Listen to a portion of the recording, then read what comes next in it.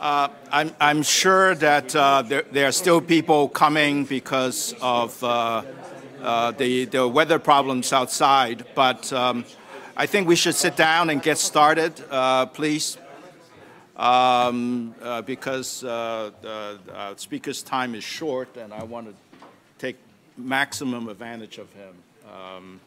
Thank everyone for coming. Dr. Baylarbayov and I are old friends from Caspian days. I won't say how long ago it was, but it was quite a long time ago, and it's a real pleasure to welcome you to Washington and to CSIS. It's generally we meet in Baku and points east, but not here in Washington.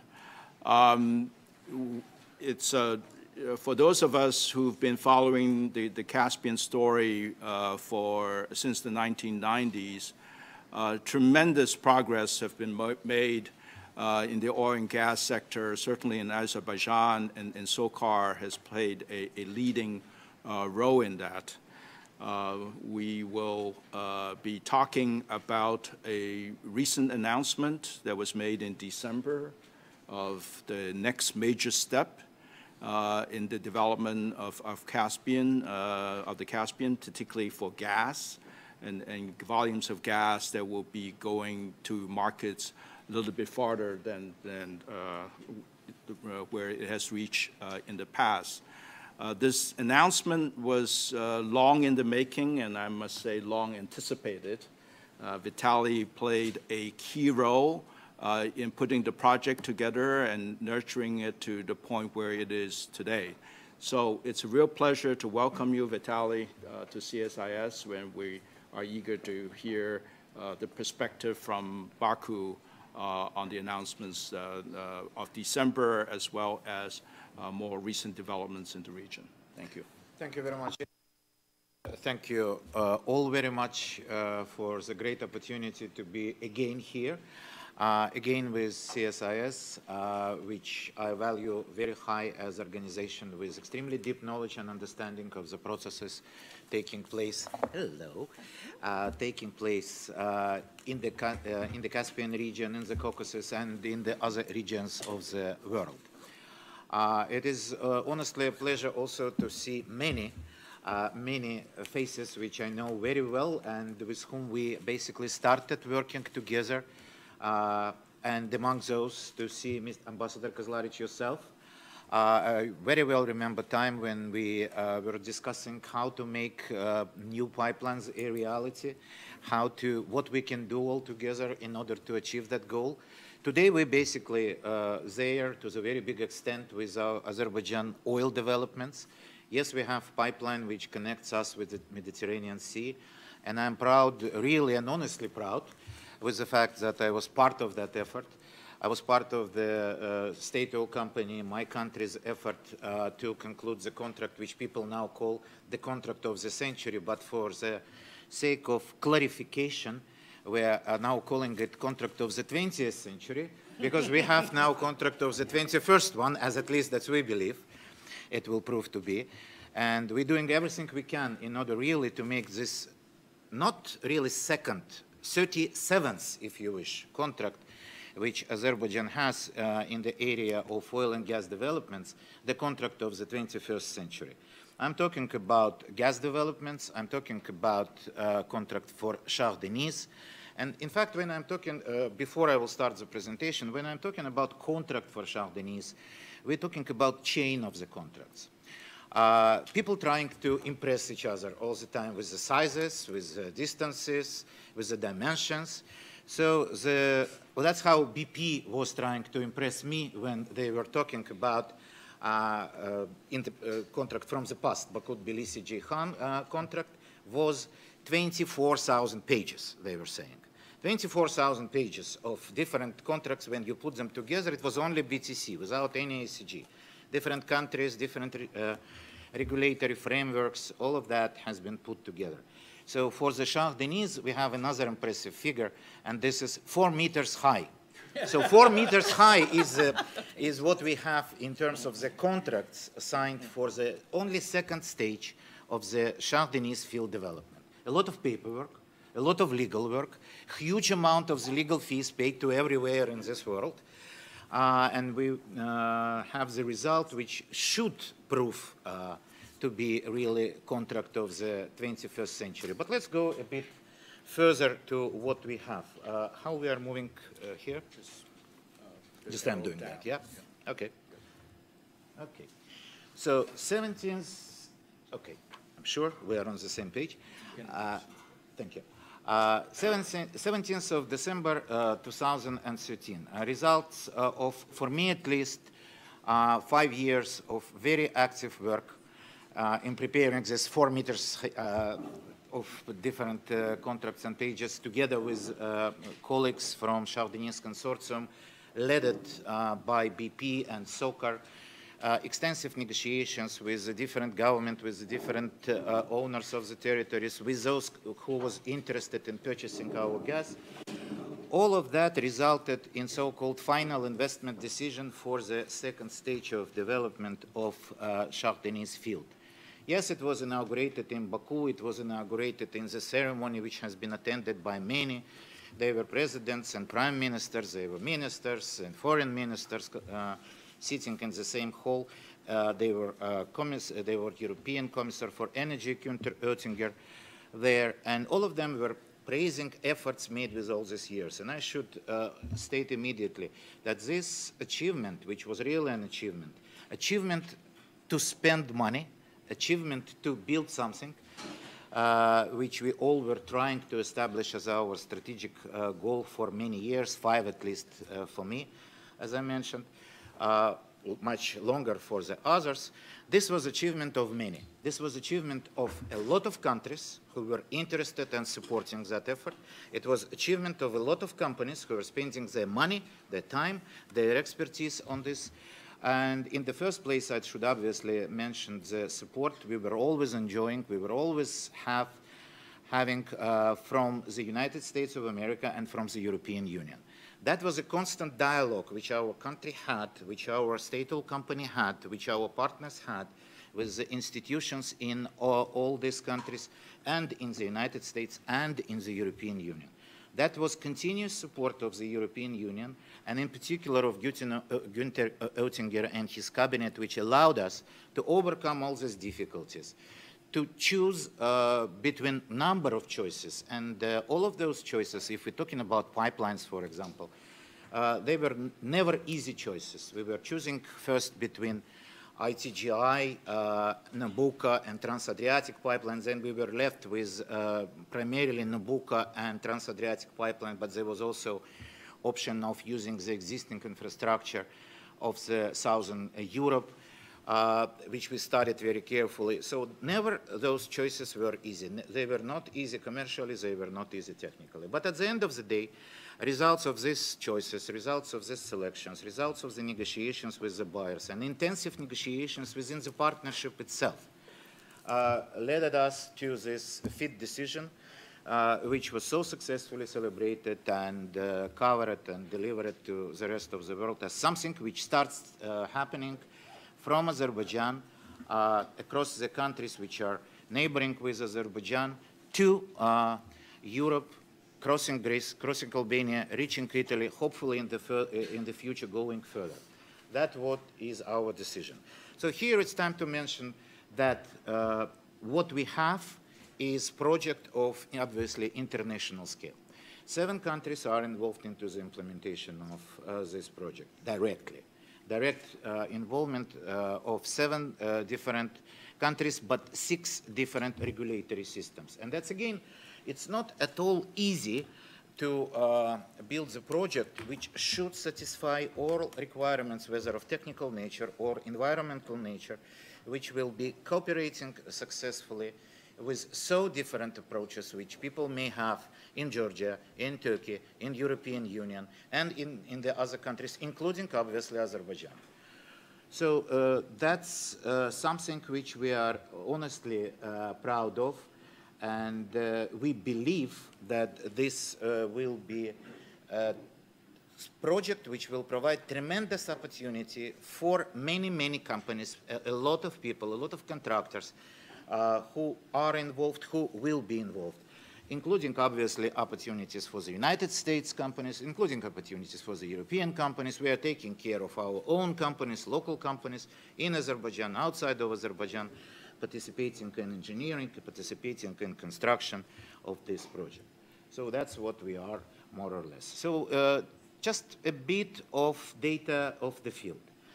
1.2 trillion cubic meters of natural gas, that what we see Shah Deniz as being, as of today, standing as of today.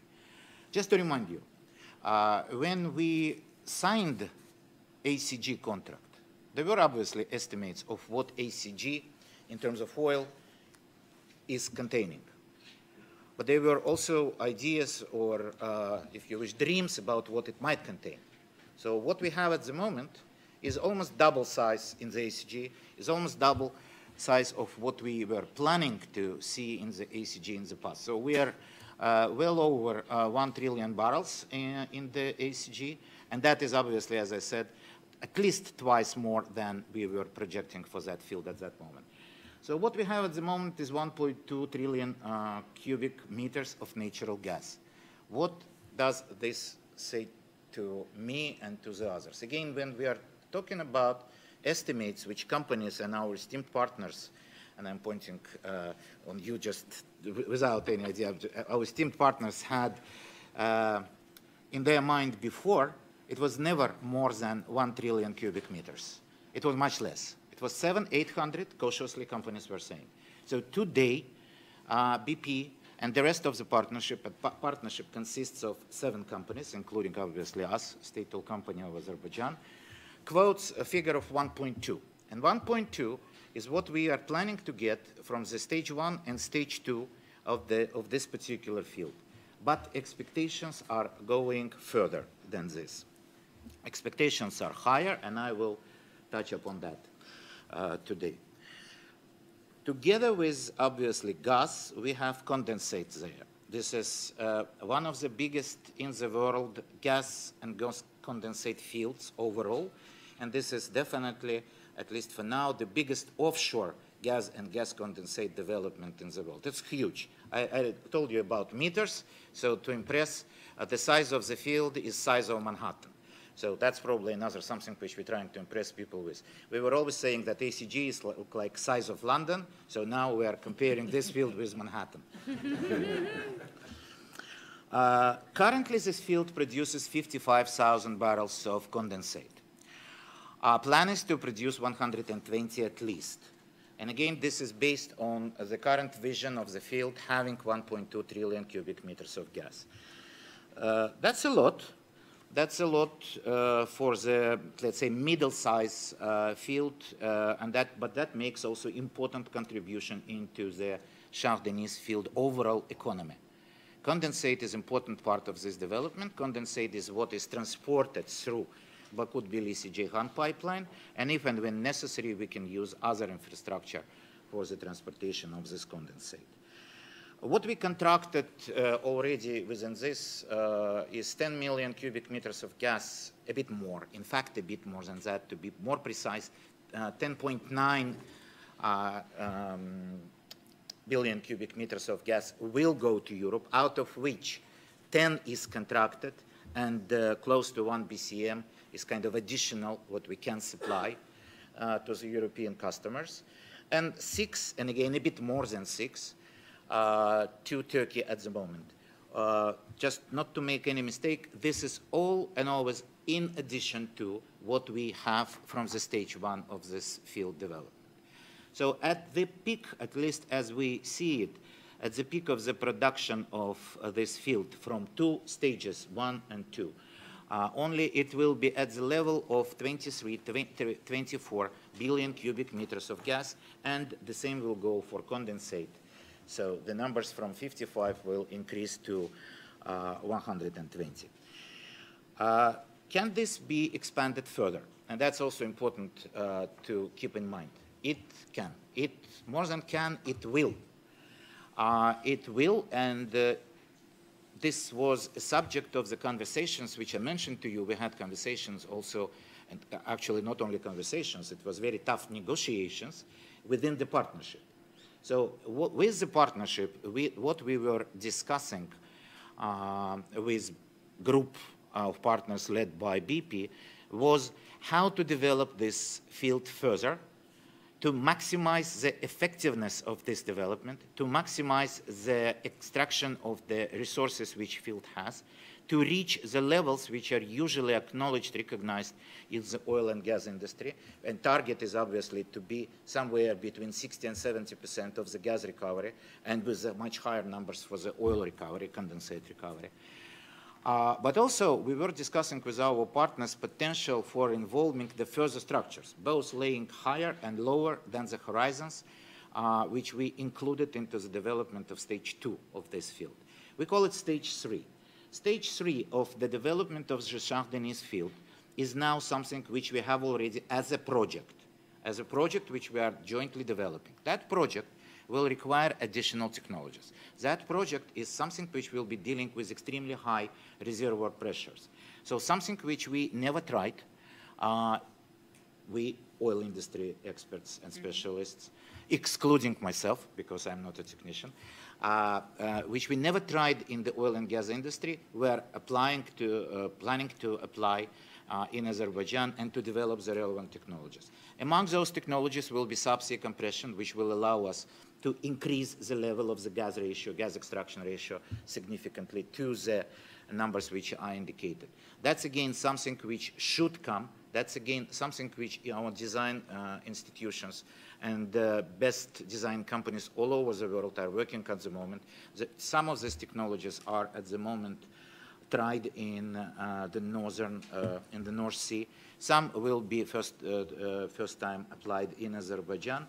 But this is the core of the development of this field, to apply new technologies and to develop the new structures. Structures were identified in the course of the development of reservoir within stage 1 and stage 2. So we're now talking about additional reserves in the range of at least 0.2, 0.3 trillion cubic meters. So overall, we can expect that this field will be producing, and again, when I'm quoting this, I'm quoting not only myself, but consortium.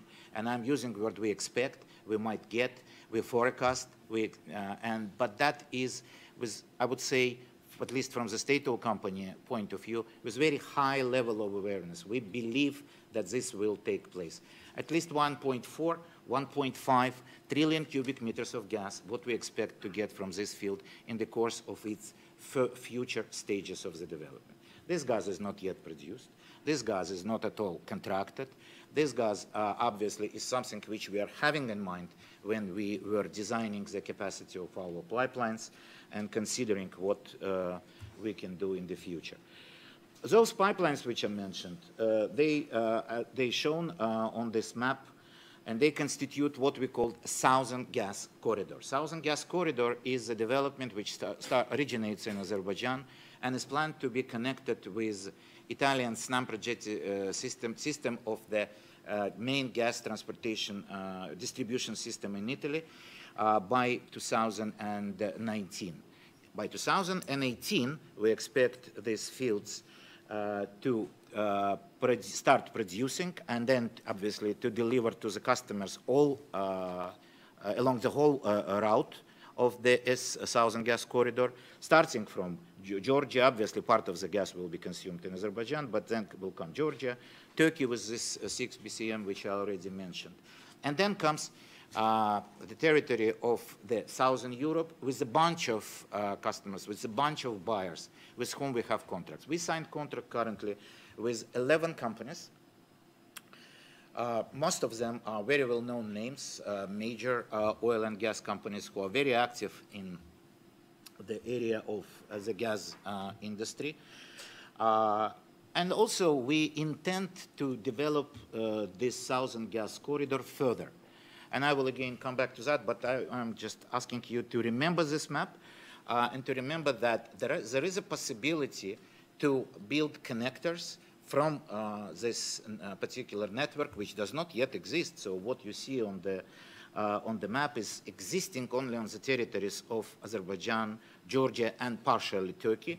So the system needs to be built. But when it will be built, there will be additional opportunity to connect it with the neighboring countries, with a further network of the pipelines. And among those, we are mentioning Ionic Adriatic pipeline. Among those, we have in mind the pipelines crossing the territory of Bulgaria and going further, if you wish, repeating the idea of Nabucco route. When it can be done, it will be obviously dictated by the market. It will be dictated by the fact of need in our and others' gas resources, i.e. in the appetite, i.e. in the demand of those markets. But we again can talk about that a bit further. So I mentioned already that 2018 is our plan to start with the first deliveries of gas to our customers.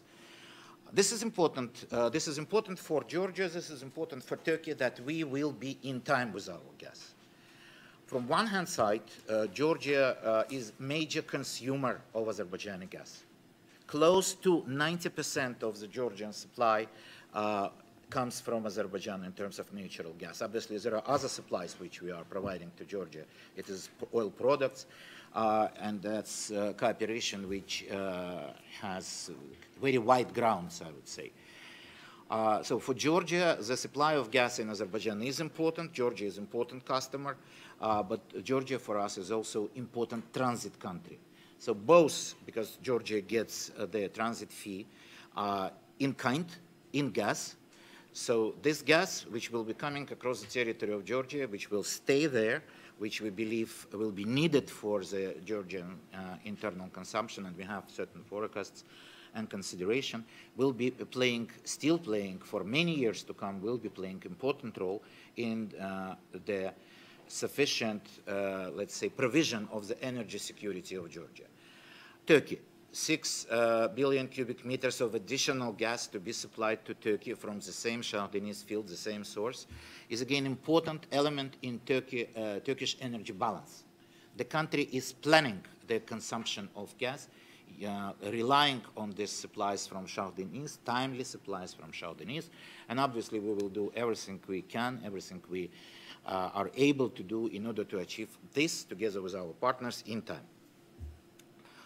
In order to achieve it in time, we obviously, among other things, we need to expand the capacity of the existing pipeline, South Caucasus pipeline, from the current 9 billion cubic meters.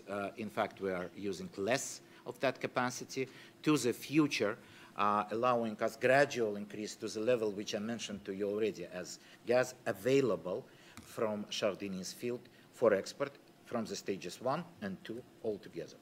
So that's what we are planning to do, and for that we will need that expansion will need the usage of existing pipeline plus laying a parallel to it in most of the cases and adding compressor stations to the existing system, the expansion of the existing system through the looping and through the additional compression.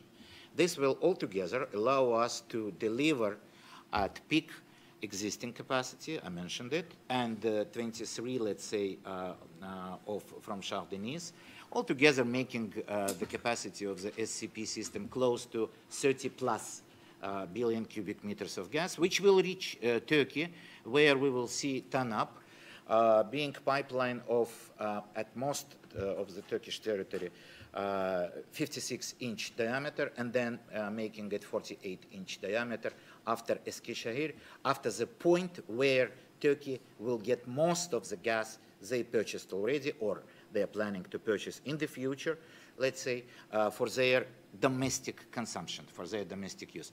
Then we are continuing with the 48-inch pipeline to the border with Greece, where the pipeline, the TANAP, Trans-Anatolian pipeline, will be connected with the Trans-Adriatic pipeline, having a similar capacity, allowing us to deliver at least 10 billion cubic meters of gas to the European customers, both those being those in Greece, Bulgaria, or Italy itself. The point here is also that not only TAP can be connected to the TANAP pipeline, but also Greek own system of the pipelines operated by the company named DESFA. And DESFA system could be also connected and will be connected to TAP, could be connected also to the Trans-Anatolian pipeline, thus making or establishing a possibility for delivering more volumes into the territory of Greece, more volumes into the territory of Bulgaria, which is connected with Greece through the existing infrastructure, but also plans to have a new one, so-called IGB interconnector. Interconnector Greece-Bulgaria is again something which we planning to use for the delivery of our gas to Bulgaria. So there are plans with this regard as well, and we will be following them quite strongly. Largest and most complex project in the world, yes.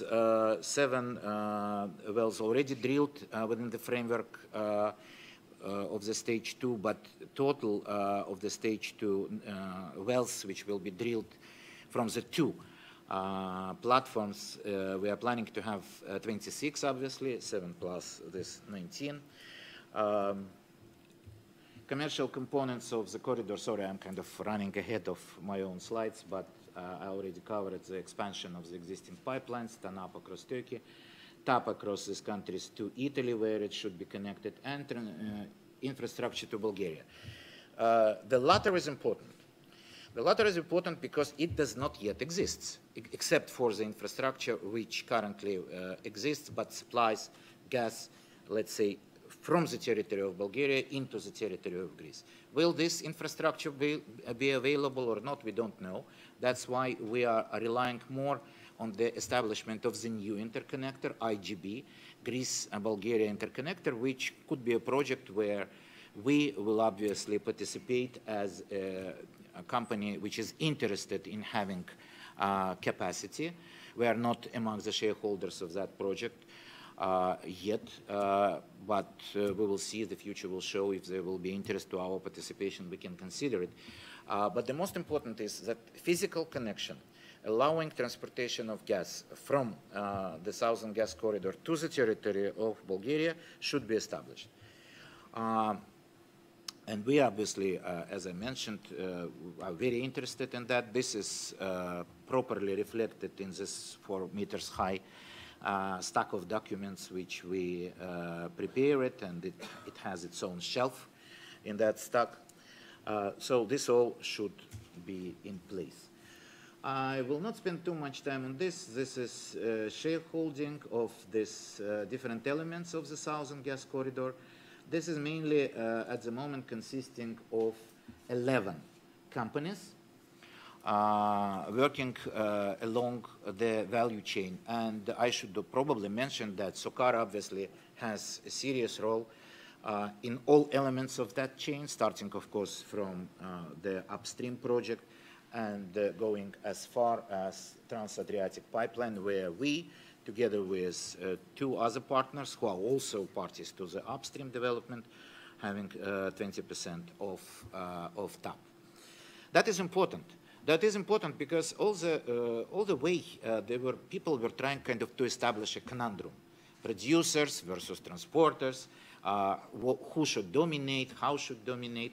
I don't know who and how should dominate. I know that commercial balance should be found, and we believe that we got this commercial balance in this development, where we have primarily those who is interested in the development of the resources, because those people are most interested in the successful implementation of the project. These are companies present in all elements of the value chain who will spend, who already committed to spend overall more than $45 billion, which is huge, even for Azerbaijan with its increased economy and quite high GDP. That's a huge amount of money.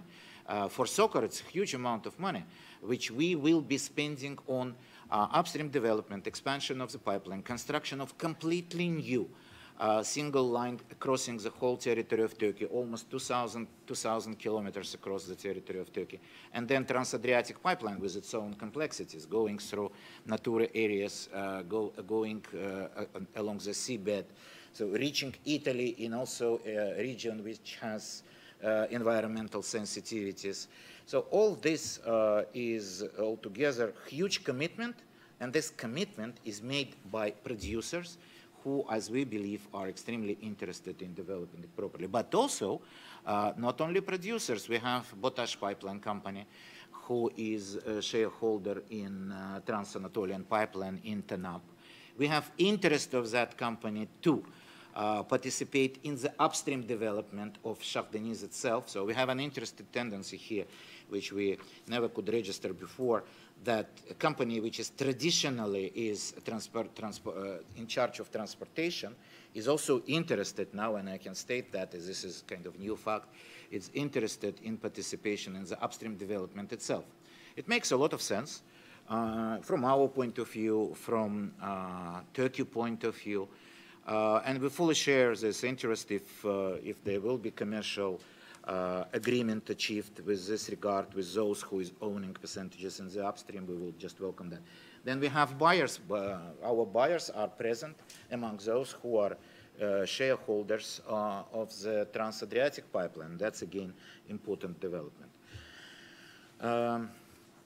Let's try to move this further, and let's try to dwell on why this project, why this corridor is important for the others, for those who is planning to consume this gas, and obviously to us as well, from our point of view.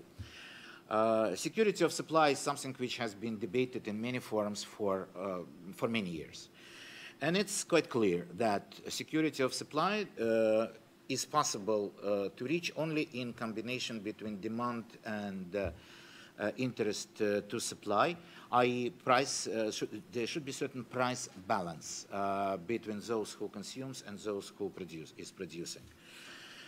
There was a big gap, as we believe, in this balance. This gap was primarily because of the fact that number of suppliers was limited, and those suppliers were trying to use their dominating position in the market. Not to say that we are not interested in the high prices as well, but obviously when we are competing, when you are competing with someone, you're trying to do something in order to achieve, to improve your own situation in the market, to get certain niche. You are usually showing a very good level, very good sense of realism, and that's what we are showing. And it will not be a secret that contracts which we have signed, they are mutually beneficial for both, for us and for our buyers. And if they are beneficial for our buyers, then you can judge that buyers are getting something more from us than they could get from the others. And because our buyers obviously are not driven by the state interest, our buyers are mostly private companies, and those are driven by their commercial interest. So that commercial balance which exists reflects obviously what we were able to achieve with them, but as we understand it, as people are evaluating this, it significantly increases the security of supply for the different reasons. Then comes another issue, what kind of energy we are supplying. What we are supplying, is it making the environmental aspects of economies in those countries better or worse? And here comes obviously competition with the coal, which is cheaper fuel for many, but obviously environmentally it's not so friendly as gas is. At least that's how we see it. We are providing Europe with the energy which is for sure greener than the energy which Europe is using at the moment. Price issue and North American supplies. Shale gas supplies. It's important. It's taken into account by us in our projections, in our views. We see that these supplies will be growing. That's certainly true. We see that those supplies will be seriously affecting the price of gas for the buyers. Through the much more liquid gas markets than before, obviously these supplies will be affecting the prices of our contracts also, and that's all true. But at the same time, it's absolutely normal that the gas which is cheaper is consumed and is affecting the prices of the others who are supplying those markets. So for us, this is fine. This is taken into account in our projections. This is taken into account in the final investment decision made in the 17th of December. But I will disclose to you something which we didn't speak much before. Azerbaijan is also the country which has a lot of shale gas resources, and absolutely untapped. Not given to anyone. There is no company working on this, but there are many companies already showing great interest in the developing of our shale resources. One should also keep in mind that we are a very small country. Territorially, we are extremely small. And our territories, we have 9 climatic zones. Those climatic zones, some of them are mountainous areas, some are continental areas. We have tropics and subtropics even within such a small country. Our environment is extremely fragile. So when making decision whether to develop this or not, whether to give to someone license or start this ourselves as state-owned company only, we will be taking all this into account. I don't expect that these resources will be developed in the near future in Azerbaijan, because we have a lot of gas which we are producing from the different fields in the country, which we are producing already or planning to involve into the production. But there is shale gas in Azerbaijan, and it will be also, I am sure, developed at a certain point in the future, and that's important. Another element, we are planning additional gas to Europe. We're planning this additional gas to Europe at the time when the European economy is not on its peak. But we are thinking about the economic recovery in Europe. We are thinking about the period of time between, let's say, 2020 and onwards, when the European economy will be growing, and will be growing rapidly, and will need much more gas than we or others are supplying to Europe currently. So that's our, if you wish, vision with this regard, and I can continue with the rest. We are in new volumes in Europe, that's obvious. Those Caspian region, Caspian Sea, Azerbaijani gas, practically never was in Europe before. Yes, in fact, we were in Europe. We were supplying into the territory of Greece through the supplies across the territory of Turkey. BOTAŞ was buying our gas and reselling our gas to DEPA, the major gas buyer in Greece. So by this we were there, but now we will be there for the first time in the other countries and in the same Greece directly as supplier from Azerbaijan. We are not large. We are not large in terms of our supplies, that's true. And we will not be large. We will not be large taking the size of the European consumption. We do not think that there will be a point in time when we will be significantly over 10% of the overall consumption of gas in the European Union or in the European countries. But still, for us, it's a huge development. For us, it's very big. For us, it's almost everything which we will be producing and then leaving, obviously, for our own consumption. The rest will be exported to those who is leading, who is needed in that. Single source, not single source. Well, we are happy not to be single source. We are happy to compete with the others, whether those are suppliers from traditional suppliers like Gazprom or from Africa.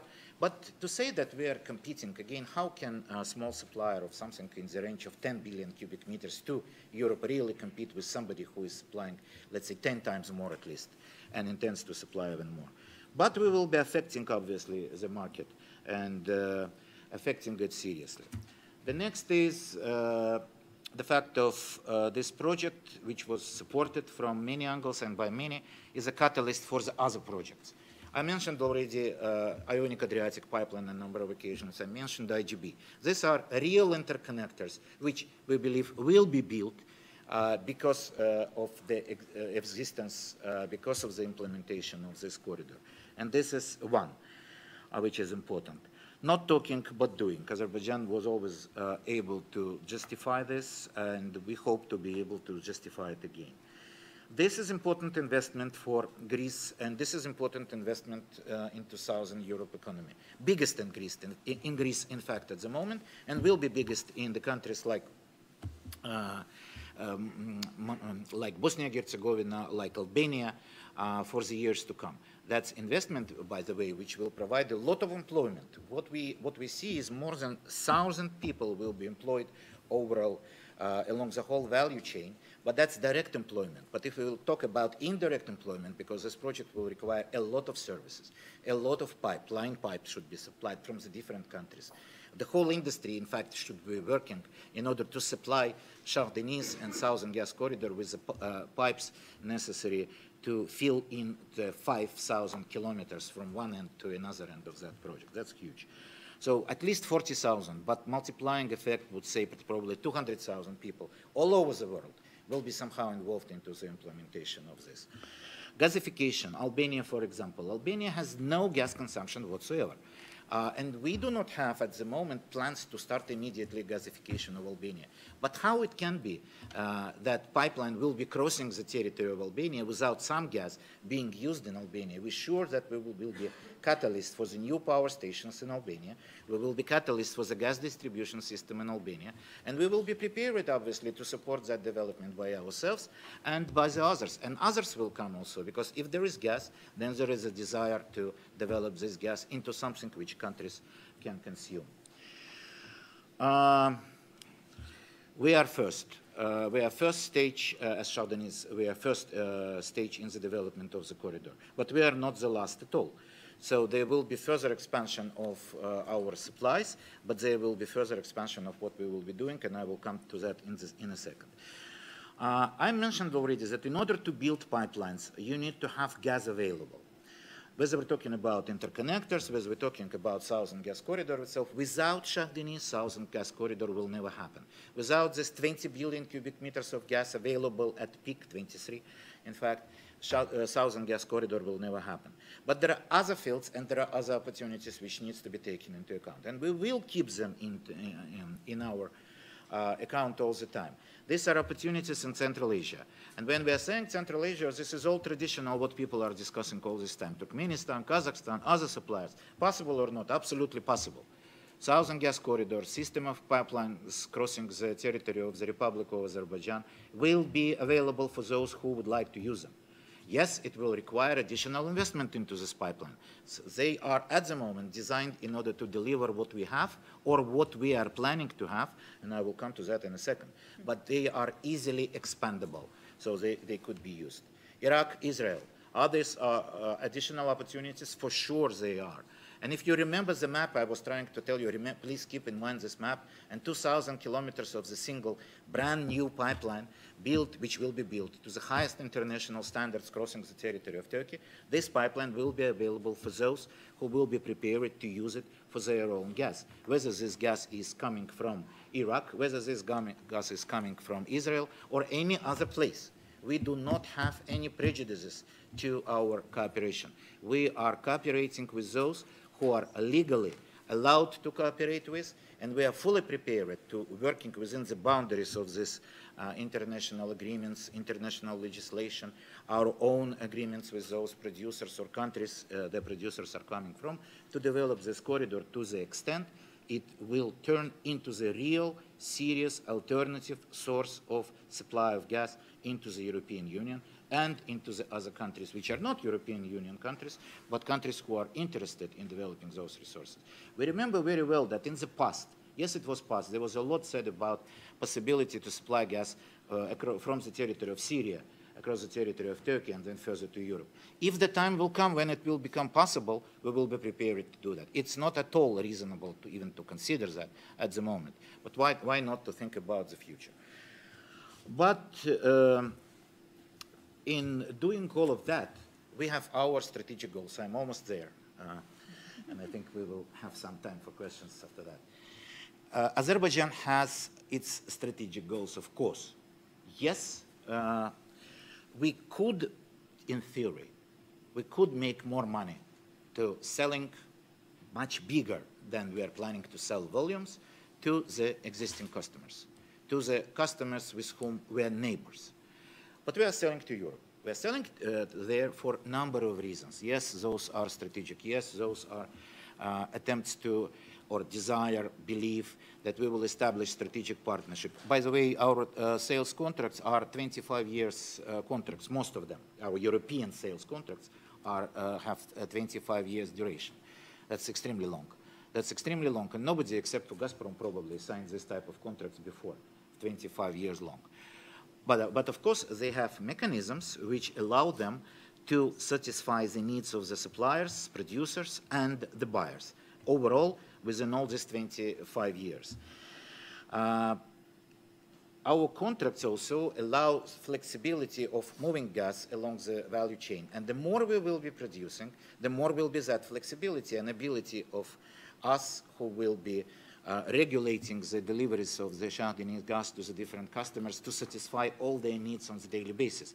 Because one always needs to remember that when we're talking about big volumes, etc., annual deliveries, in fact, this is not annual, this is seasonal deliveries which are important for the buyers. Buyer in Greece, for example, may have higher demand for gas in this particular day or week for a number of reasons, and who knows what are these reasons. These reasons could be of unexpected nature. Somebody is not supplying. So we will be able to increase our supplies in order to support those who need gas along our value chain at any certain point in time. So flexibility, if the corridor is established, if the corridor is properly coordinated, operated, then you have the operational flexibility which allows you to satisfy your customers in the best available way. That's what we never had in the past when we were supplier to the limited number of customers through the pipelines with very limited capacity, etc. Yes, being connected with Europe through our energy bridges, it's a strategic goal for Azerbaijan, which we hope to be able successfully to implement by 2019-2020. We already have an oil bridge with our customers, worldwide customers. We're crossing the territory of Turkey, and then from the port of Ceyhan, we're reaching more than 35 different customers, international customers, with regard to our crude oil, and the scale of our crude oil operations is now extremely broad. We're operating from North America up to Japan. Not the same, but similar and huge scale of the gas development we expect to take place when the contract of the 21st century will be implemented. And SOCAR itself. SOCAR is state oil company of the Republic. If you wish, it's national oil company of the Republic. What our government wants and what we in SOCAR are trying to implement is to make SOCAR not only national oil company, but international oil company, international oil and gas company. And for that, we are successfully working in the different areas, regions already. Of course, we are biggest foreign investment in Georgia. That's relatively small, taking the size of the country, but we are biggest there. Biggest investor, biggest taxpayer, biggest supplier, etc. What we are biggest foreign investor in Turkey at the moment. With what we have and what we will have, including Petkim petrochemical complex and Star Refinery, TANAP, and other projects which we are implementing on the territory of Turkey, we are the biggest foreign investment in Turkey at the moment. I don't know whether we always will be the biggest foreign investor in Turkey, but at least we are for now, and that's a very big investment for us.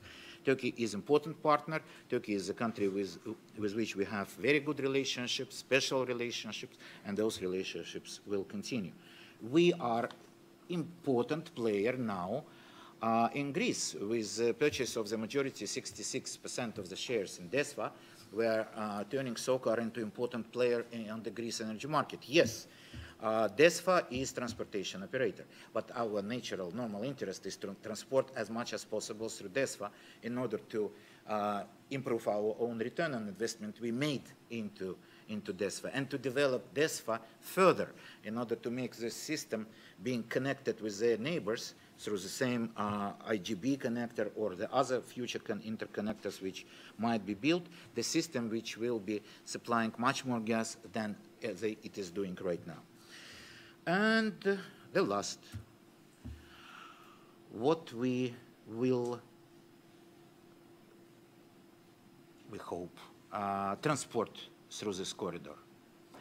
It is not only Shah Deniz. It's Shah Deniz 1, it's Shah Deniz 2, and this is further gas coming from the resources in Azerbaijan. I mentioned already that our pipelines are open for cooperation for others. But we, when planning or designing the capacity of the system, when talking about ability to increase the capacity of those pipelines easily, when talking about establishment of the pipelines with the big diameter in Turkey and having two parallel pipelines crossing Azerbaijan and Georgia, we were taking into account the future developments which are available in Azerbaijan. Shah Deniz 2 is sanctioned. $45 billion, part of which more than 25 will be spent on the upstream and the remainder on the pipelines, is already on the way. Those cash calls are coming on the daily basis. Our companies and SOCAR are paying them off. But then comes Absheron, then comes ACG deep gas, and we see this ACG deep gas as something which is available probably faster than the other developments. Absheron, developed by Total in partnership with Gaz de France and SOCAR, is something which we want to see by 2020, 2021. Hopefully we will. And the further fields of Azerbaijan, they include those fields which are operated by BP and those which will be operated by SOCAR. Among them is Umit, which is already field producing with the two working wells. Among those is Shafaga-Siman, operated by BP. And other fields which we have in mind, Babek is one of those. Each of these fields will contain at least, I'll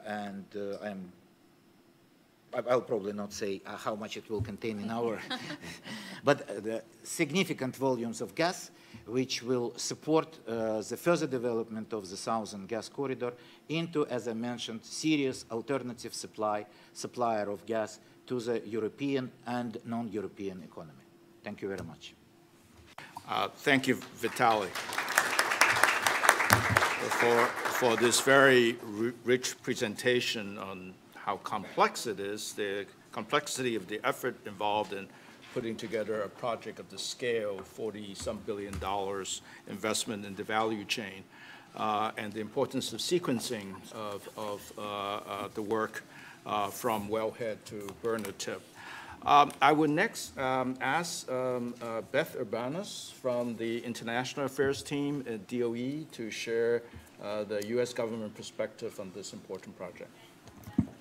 Thank you, Ed, and thank you, Vitaliy, for that great presentation. It's going to be hard to top that, so I'll be brief. The signing of the final investment decision in December for Shah Deniz 2 and the moving forward of the Southern Corridor projects, they mark a culmination of over a decade of intense diplomatic and commercial negotiations among many countries, many companies, and many interests. And so the fact that these are moving forward and that these two projects are moving beyond the concept stage and into reality is significant. And I think we all have to recognize that it has required the companies and governments involved to take very hard decisions to align their interests to achieve a common vision to move forward together and to make all of this possible. And so the United States very much welcomes this and congratulates the various parties involved, including SOCAR, major player, on their ability to move these things forward. It's been a long process. The United States government has been a supporter of the process and hope for the realization of these projects for the past 15 years. And so we're very happy to see these things move forward and eager to see them come to fruition. From the U.S. standpoint, I think we look at the two projects we're talking about today as very important from a couple different perspectives. Obviously, they're important in terms of providing energy security to Europe and our allies there. That's always important. But also to global markets in general. We see increasing global demand for gas and having projects like this increasing the variety of suppliers in the market is very important, not just for Europe, but also globally as gas markets develop and globalize. We also see that this is also significant in terms of aligning the interests of the countries in the Caspian with the other countries involved, with Turkey, with the countries that will be involved in the other pipelines in the Southern Corridor. And so this is also a very important development. And I think the United States also takes the perspective that this project is extremely important for the continued economic development and security of the countries in the Caucasus and the countries along the pipeline, including Turkey and the countries countries in Europe. So for all these, from all these perspectives, we see this as a globally important project, and we've been very happy to be supportive of it, and we will be happy to see it as it comes to fruition be successful. So I think those are the key viewpoints of the U.S. government. In my shop, obviously, we watch things very closely. I think the slideshow has explained a lot about the complexity of the project. There have been a lot of moving pieces to watch. There have been the meters upon meters of documentation, not all of which I've looked at. I looked at some of the BTC stuff back in my World Bank days. But so, you know, it's not lost on us how difficult it is to get these things done. And so we understand that, and I think we all realize that we have to work together to make these things possible. And that while at the end of the day it is a commercial decision about how these projects move forward, and that's an important aspect, we also have to understand that it has much broader global economic impacts and to some extent political ones as well. Thank you very much, Beth. I would like next to ask CSIS's own Robin West to maybe broaden the discussion a little bit and talk about what's been going on in the global gas picture. And as he and I know, gas is a very different business from oil, which we have focused our attention on in the Caspian up until recently. Yeah, the gas business is entirely different. As Vitaliy knows, it's much more capital intensive. The oil business does not require the same kind of infrastructure, and there's a lot more flexibility. But to me, the real challenge, there's a dog that hasn't barked here this morning, and that's Ukraine. The fact is that the development of alternative gas sources to Europe has gone up in importance enormously in the last week. And it seems to me that this whole southern gas corridor, which has been talked about for years, and Nabucco and all these different projects, is that this is really the first real step. And Beth is absolutely correct that in the end governments can huff and puff, but it's going to be companies that are going to, sign the contracts, which are going to finance the pipelines, which are going to justify the investment. But I guess my question to you, Vitaliy, is as you look at, it seems to me that SOCAR has an extraordinary opportunity to be the real architects of the gas business feeding into Europe, feeding into countries that are very, very vulnerable to supply from a single market, Russia. Do you see sooner rather than later this network of pipelines and supply that you're building? Do you see it playing an important role into Europe? And you know, is there anything that can be done commercially, because what governments can do is really pretty limited, to accelerate this process? Because, I mean, it's become of geopolitical importance. Yes, we do. My answer will be kind of short, but very answer-oriented. Yes, we do. But one always needs to realize that ability which Azerbaijan, with its hydrocarbon resources, can provide for the implementation of the Southern Gas Corridor are limited. The real alternative source of supply could be achieved if there is volumes from Azerbaijan and volumes from the other countries. Only in that particular case we can go above what I already mentioned as at maximum around 10% of overall European consumption being able to supply from one particular field, even if this field is biggest in the world, biggest offshore gas and gas condensate development. i.e., Azerbaijan and the private investors need to be together in order to develop further the resources existing in Azerbaijan, but also others in the other countries along the route, or even far from the route, but who have an ability to be connected to this route, to this corridor, should be together in developing it further. That will be my answer. One shouldn't underestimate the value of an anchor project in establishing such a corridor. I would like next to invite you to ask questions. I will only make 2 points. One is Vitaliy's time is short, particularly with the number of meetings that had to be rescheduled from yesterday, I'm sure. So please direct your questions to him. The rest of us may be able to stay a little bit longer. Robin and I are not going anywhere.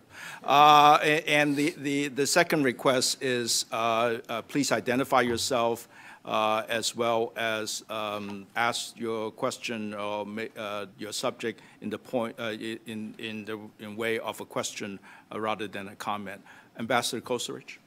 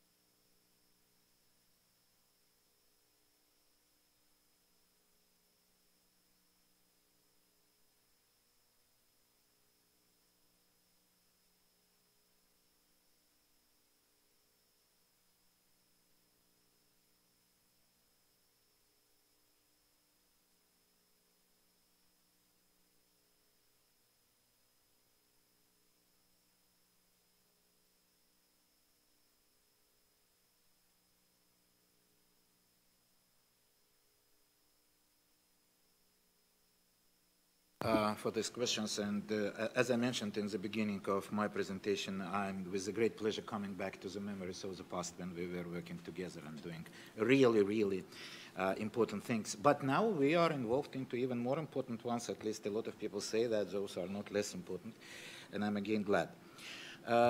So the first question of yours was consisting of two parts: who will finance and why we believe in these markets.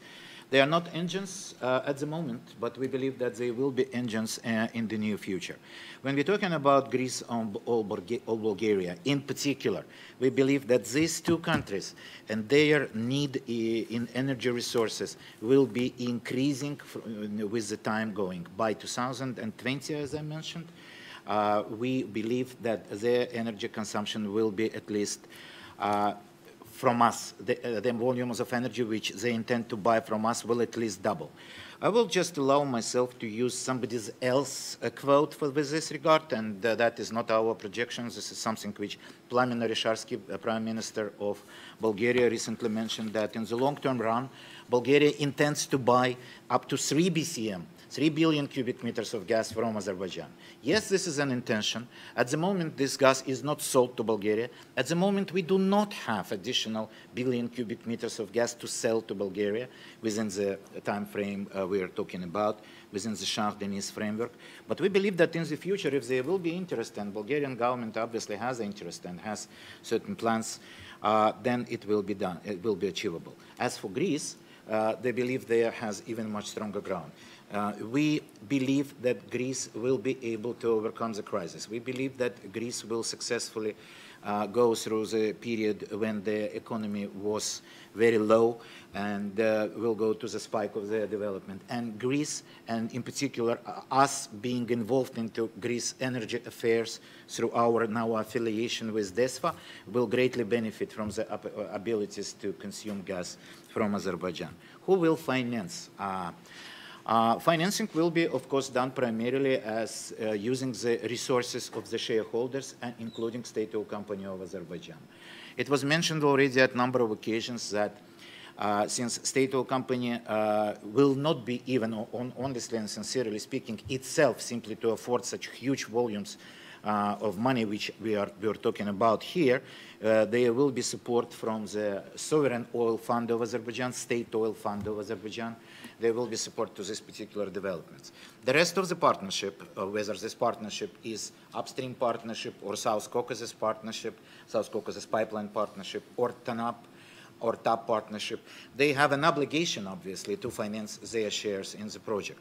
But in order to achieve that, there will be a combination of external finance and equity finance. And in this particular role, in this particular corridor, Ambassador, again, you're right, the expedient development of the project, particularly of certain elements of it, interdependence of the different elements of the value chain, will dictate that equity financing will be, a portion of the equity financing will be higher than the external financing. So primarily, this corridor will be financed from the equity of its shareholders. But of course, there will be external finance as well, and external institution, including export-import agencies. And you can imagine how big is a portion of the supply of the goods, materials, line pipe, etc., coming from the different locations. So EXIMs will be involved into that closely. And as for the Eastern Partnership, that's obviously not something which I'm kind of following in my agenda. I'm working for the state-owned company primarily in the gas pipelines area at the moment. Before it was different. But I can just repeat what others were saying about us as a country working towards the Eastern Partnership. We very highly, we estimate very highly our existing cooperation with the European Union. I mentioned that in the beginning, including the one within the framework of the Eastern Partnership. And we believe that Azerbaijan will be able to achieve even higher level than level which was suggested within the framework of the partnership for the last summit taking place, I believe it's in September, if I'm not wrong. So our cooperation with the European Union is strategic cooperation, which requires subsequent reflection in the documentation, which could be and will be, we are sure, developed between us and the European Union. And there are elements of this which are in progress at the moment. Some of them, and for me, most of those which I have seen, they have always energy component. But energy is a driver for the further development of the relationships, as far as I can see it. You have time for one more question, maybe. Ariel Cohen from Heritage Foundation.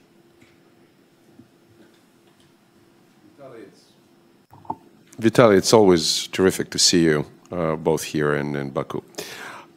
You mentioned briefly some of the potential competitors, you know, the 800-pound gorilla that Robin West mentioned, but I wanted you to focus specifically on northern Iraq, Eastern Med, and North Africa. I just did a report on Tunisia and Algeria.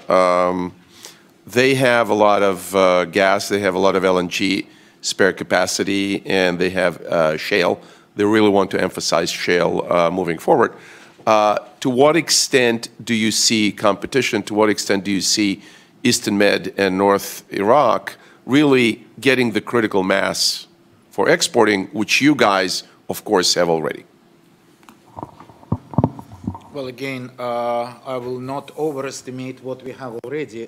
Still, it's a long time to go, and strong efforts which we need to all apply along the value chain in order to achieve what I was describing.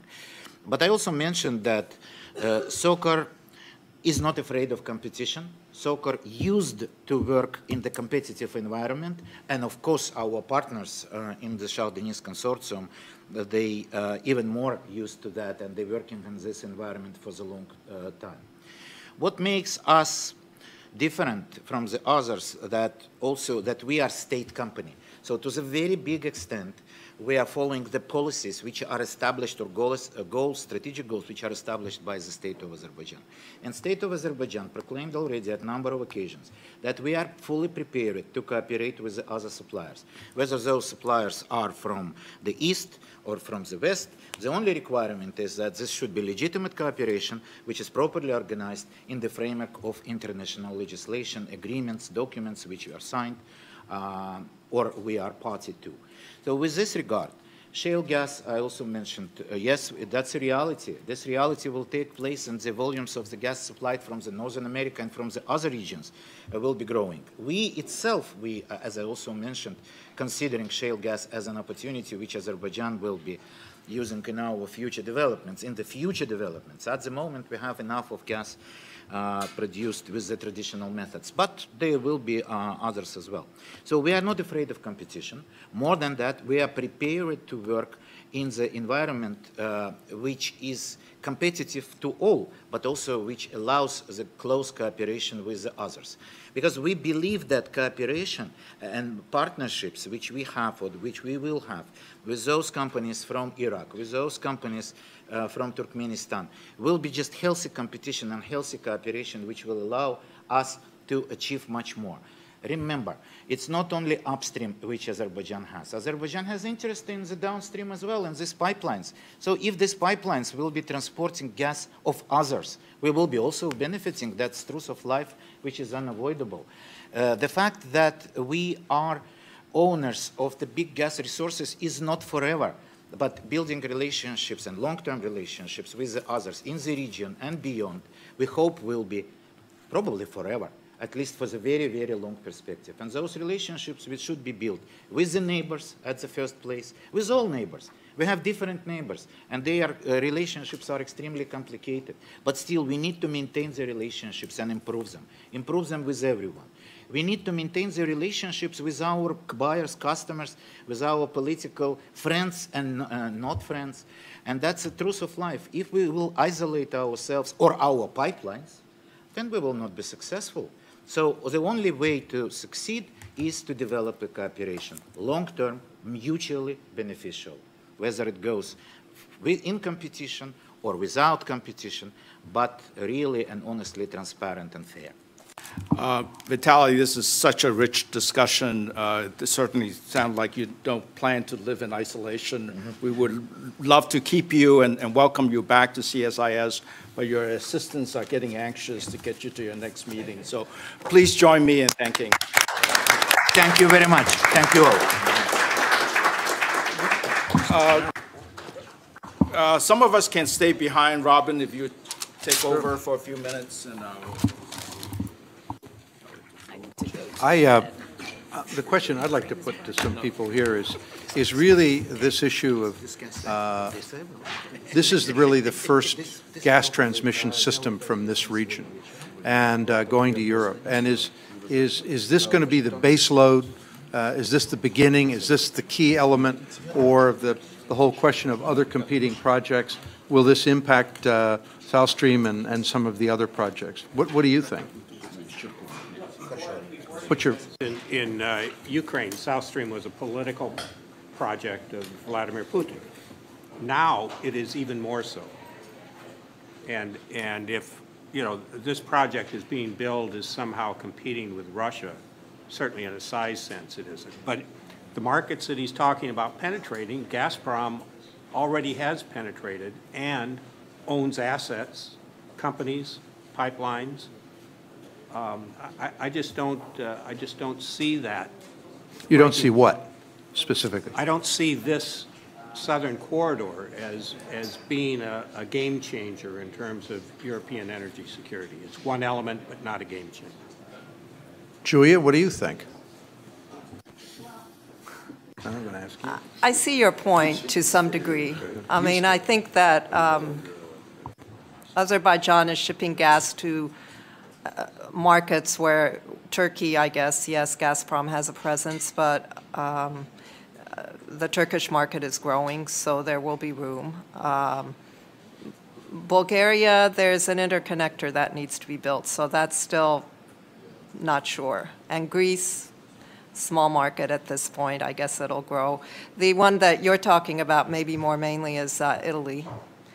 But I suppose since this goes into southern Italy, there's this issue of maybe gas supplies from North Africa not being as secure, so maybe it can, and we're only talking about 10 BCM. So it's not, compared to what Gazprom ships to Europe and will, in the future ship if things work out for Gazprom, you're talking upwards of 160 BCM. So 10 BCM versus Gazprom's 160, maybe 200 eventually, it's hard to compare. Yeah.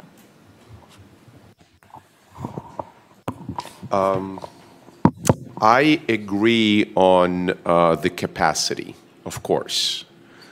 But I think something is happening on the map in the last couple of weeks that may change the hierarchical order of the suppliers for our European friends and partners. So that they would de-emphasize one oligopolistic supplier and move to diversify risks. That's why I mentioned North Africa, both piped and LNG. There is a capacity to push LNG out of Algeria, for example, to UK and other markets, provided the terminals are there. And if, for example, we speed up building the authorization, licensing, and building of East Coast LNG terminals in this country, so that the environment in Europe may become more competitive for gas, LNG, and piped. Shale, I don't want to touch it because other people want to talk, but shale is also something to pay attention to. Thank you. Could you identify yourself? Yes, my name is Anthony Livanios, and I am with Energy Stream GmbH, which is an oil and gas advisory firm based in Frankfurt, Germany. So I would like to say that the Southern Gas Corridor, as it was presented this morning, yes, the 10 BCM is not a large quantity, but the infrastructure is very important. And I would like to take your point that you said gas business is very different than oil business because it's capital intensive. And you need the cost of infrastructure before you actually produce gas. So if for a second we focus on the gas business and we can understand the gas business, in reality, it is not the 10 BCM that are going to be shipped in Europe. In reality, it's the gas infrastructure that is very important. Because once you have this pipeline, which is a $25 billion plus investment, then in the future, you can send more gas by expanding this infrastructure or even build up another pipeline that would go to Baumgarten, Austria. So looking at the gas business per se, and thinking that in the future you can link also gas supplies from Turkmenistan via Trans-Caspian pipeline, then this, I know it's very challenging, it's very difficult, and if it took us such a long time to have the Southern Gas Corridor, how long it might take us for a Trans-Caspian pipeline. But it is there, and there is a commitment from Europeans and the West to actually build and import gas from Turkmenistan. And because it's difficult, I don't think we should give up that. So my point is that this infrastructure is the start to allow the gas business to operate and to diversify from the Caspian region and make European Union less dependent on Russian gas. Those of us who look at this from a business end of things believe that the structure of the deal is really very, very important.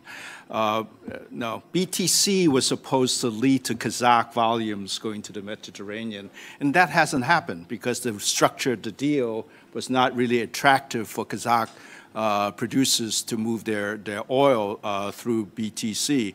So in order to establish a corridor, which I think Shah Deniz 2 is a key project for doing that, you also need a structure of the deal that allows, particularly for gas, third-party access in a fair and equitable way that will allow additional volumes to be attracted.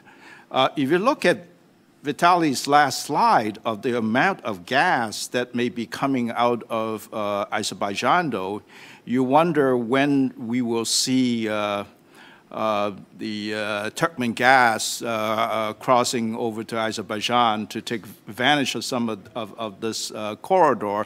That may be the contract of the next century, the 22nd century.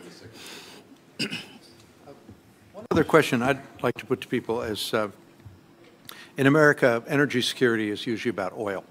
In Europe, energy security is about gas. Energy security is, you know, front page above the fold right now, given what is happening in Ukraine.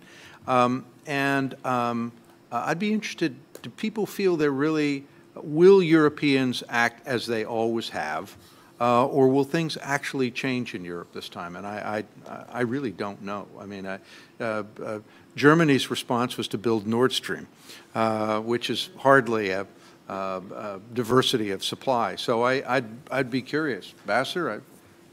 Well, one thing, I mean, we all use the shorthand of Europe. There are different Europes from a gas point of view, and those that are most dependent on Russia in particular tend to be in Central and Eastern Europe. So, you know, that's one issue, and there really are divergent interests from the point of view. Use the mic here. This mic, yours is not working. Sorry.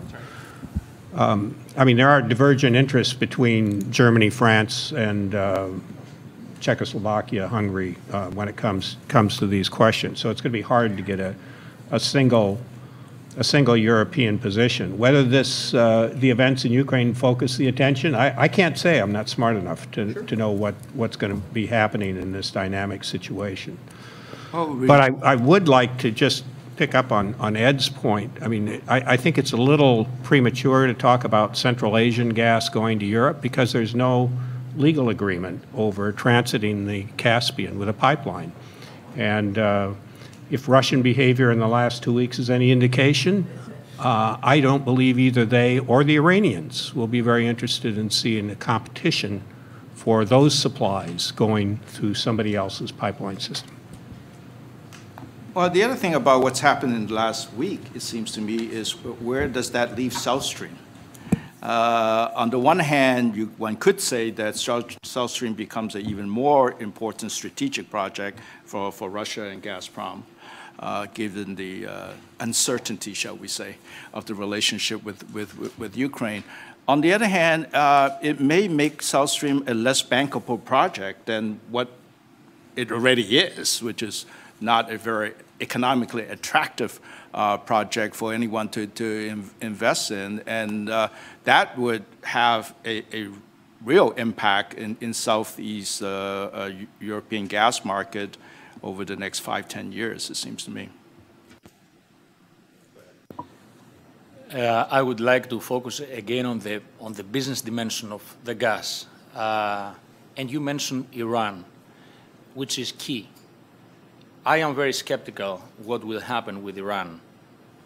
However, if Iran opens up as a market, and if there are Western companies allowed to invest in Iran, this very existing infrastructure will be a game changer.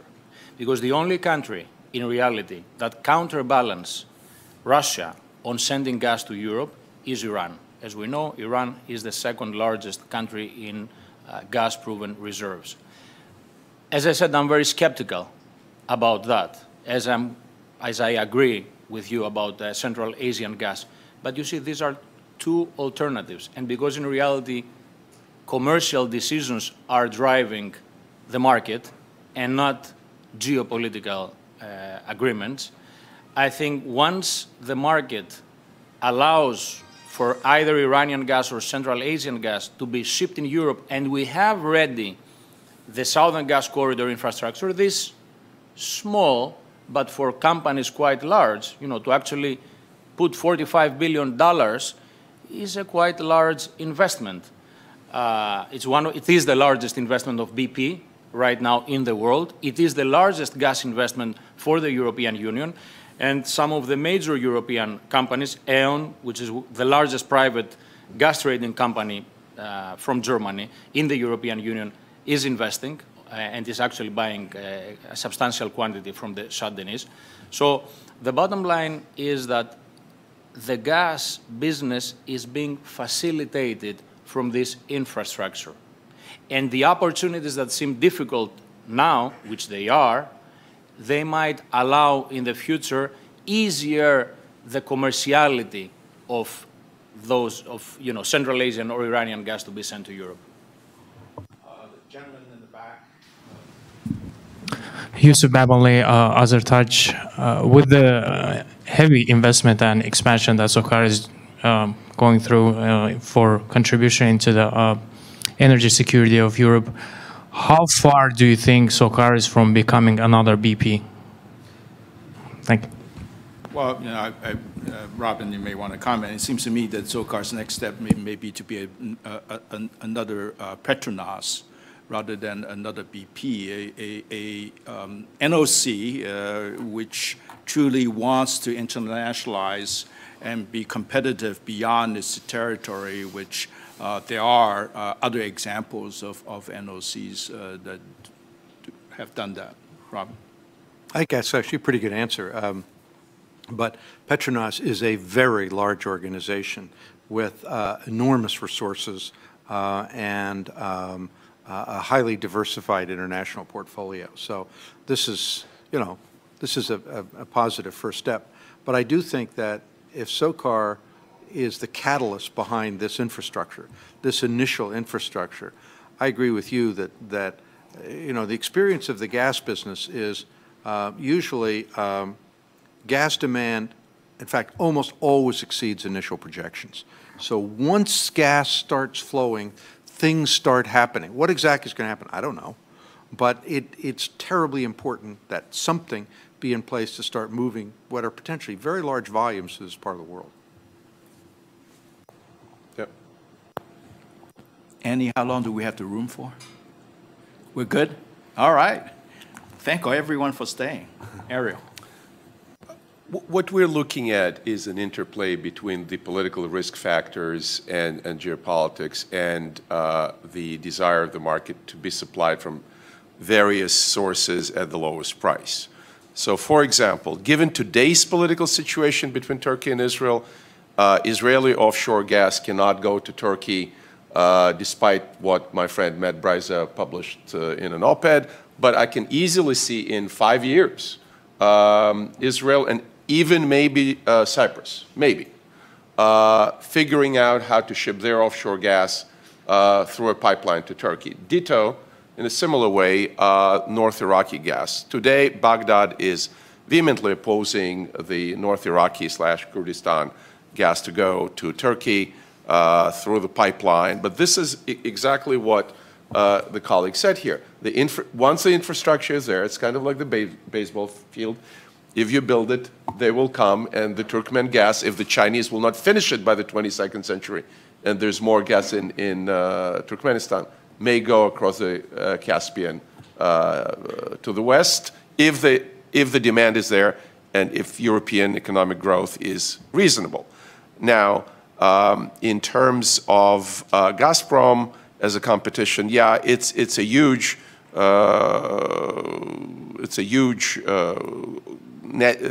national gas company. However, it's locked in a serious fight with Rosneft. Rosneft is moving to the LNG sector. It's moving to the shale gas sector. It's more dynamic. And so far, Gazprom did not demonstrate a lot of agility. So I think there is a space with a certain piece of the European market share that other more nimble and agile competitors, including SOCAR and others, may move in there and grab some of that market share. Not all of it, but some of it. I think what's interesting when I was listening to Vitaliy and how he described, well, there could be rock, there could be other gas sources that come in. But clearly, it's SOCAR that's controlling this infrastructure. They will own 80% of TANAP, or 68%, I guess, as it's spanning out now. But one of the things that is clear is that the Azeri Oil Fund is going to be the largest financier of this effort. So ultimately, what will be interesting is to see in the future, as other sources come in, I think the referee will have to be SOCAR because it will have the biggest stake and the biggest financial stake also in terms of the existing infrastructure. So how this develops will be, I think, also dependent on Azerbaijan's desire to work with certain other suppliers, or potentially if there's 50 BCM eventually of gas out of Azerbaijan, then I would imagine that's going to occupy most of whatever this expanded pipeline will be. That's a very important point, Julia. I mean, those of us who've been watching this for a while notice that one of the differences this time around on Shah Deniz 2 and as well as the downstream pipelines is that SOCAR has really taken a leadership role compared to the BTC days when it was really the oil companies, BP in particular, which Vitaliy paid a proper respect to, but he understated SOCAR's own role in moving these projects along, determining the size of pipe, what direction the pipeline is going to go. Their investment in DEFSA is clearly a strategic one. So there's a lot, the game is being played a lot differently, not only because it's gas, but also because the state company champion is playing a bigger role than before. Rich?